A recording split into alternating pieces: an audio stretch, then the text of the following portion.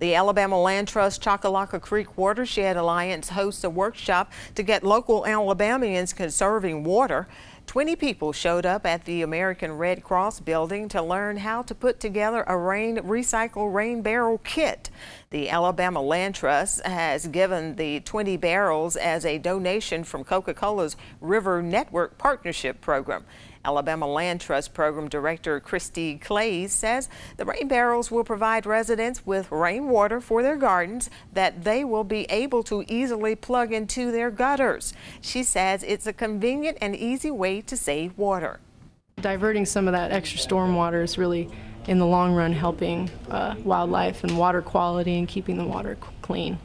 The River Network has given Alabama Land Trust more rain barrels that they will get out next year with more workshops.